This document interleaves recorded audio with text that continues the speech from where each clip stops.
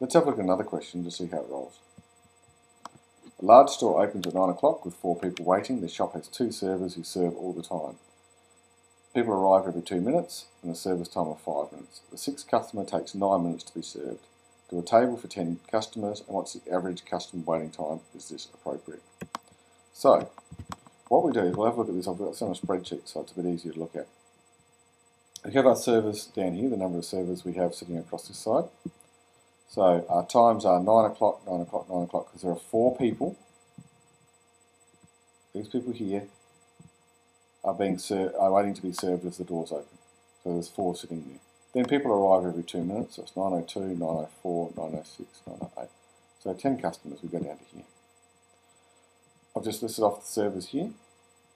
The service times for all that, except for the 6th customer here, which takes 9 minutes. And now we can start working it out. We'll look at the queue length in a minute. I've cut that off the end of the screen here, but I'll show you when we get there. So let's go look. 9 o'clock, starts at 9, goes to 9:05. 9 o'clock, this person's there, so server number 2 can take them. That's at 9 o'clock to 9:05. And server 1 finishes at 9:05, so they can come skipping down here, grab the next one. And they go 9:05 to 9:10. And the server number 2 then go 9:05 to 9:10 as well.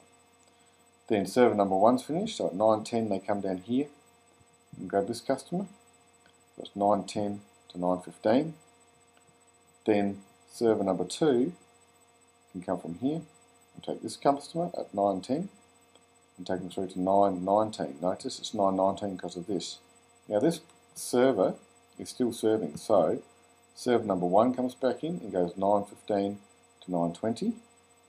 And now notice how he finishes at 9:19, so they can now jump into here and grab 9:19, go to 9:24.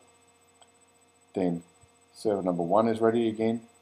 It can then start at 9:20, so they finish at 9:20, go to 9:20, go to 9:25, and then server number 2, 9:24 to 9:29.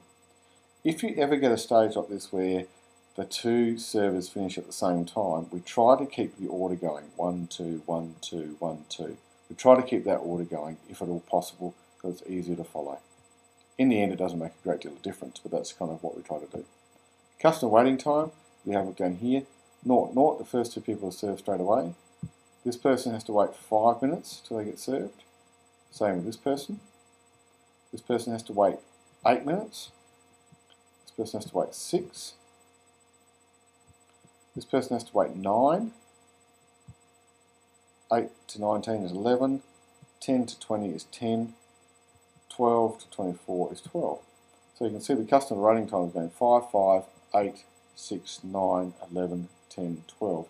Gives you 66 minutes of waiting time, which is an average of 6.6, which is fairly large, and we'll talk about that in a bit. Because it asks, is this appropriate? That's not that appropriate, waiting for 6 minutes. If you have a look at server idle time, the servers never stop. Okay? As soon as they finish, they pick up someone else. This one goes, grabs that one. That one goes, grabs that one. All the way down there. Straight away, as soon as they finish serving, they're back on again. So there's no idle time at all, which is pretty good from a business point of view. Your queue length, the first 2 people, okay, they've arrived at 9 o'clock. So they've arrived at 9 o'clock and they start getting served at 9 o'clock. So for them, there is no one in the queue. Okay, so in relation to them, there's no one in that queue. Now, they arrive at 9 o'clock, serve straight away. Now these 2 people here, they got there at 9, but they don't get served till 9:05. So for these 2 people here, there are 2 people in the queue. These 2 get served straight away, so 0, 0. These 2 people here get served, have to wait till 9:05 each, so for them, there are 2 people in the queue. Then we go back to normal. 9:02, come across here. 9:10 is larger than 9:02, so is 9:05, so is 9:05. So that means for this guy, 3 people in the queue. Then let's grab the next one. 9:04, 9:10, 1, 2, 3, 4 people. So there's 4 people in the queue there. 9:06, there's 1 person bigger than 9:06, 2, 3, these are less than 9:06, so therefore there are 3 people in the queue. 9:08, 1, 2, 3, 4, that's less than 908. So there are 4 people in the queue. Go to 910. 910, 920 is bigger than 910. So it's 1, 2, 3. 910 is the same. That person's being served, so they're not counted. So that means there are 3 people in the queue. Okay, I'll do that again. 910, 1, 2, 3. We don't count this one because they are at 910 as well. That means there's 3 people in the queue. The last one, 912, 1, 2, 3, 4 people in the queue. So it's 4. And then we can add up our queue length and we get 25. Our average queue length is going to be 2.5. This is rounded it up to 3 and our maximum is 4. So this says customer waiting time. What's the average customer waiting time? 6.6, which is fairly poor. So you'd be looking at trying to get the efficiency better.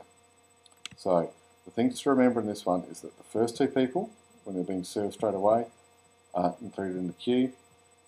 The next 2 are standing in line, so there's 2 people there. They don't start till 9:05 each, so there are 2 people. And then from here, we start rolling along as we normally do.